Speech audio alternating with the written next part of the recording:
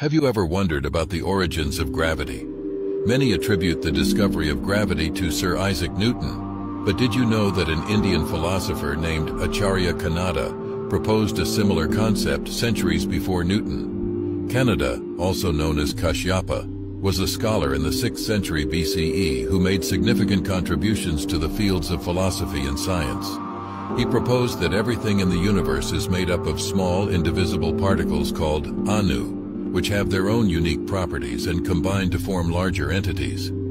Kanada's theory of Anu and its properties led him to propose the concept of Gurutva, or gravity, which he believed was a force that attracted Anu towards each other, causing them to form larger objects. This concept was later refined by other Indian scholars such as Brahmagupta and Bhaskara, who expanded upon Kanada's ideas and applied them to astronomy and math. It is fascinating to explore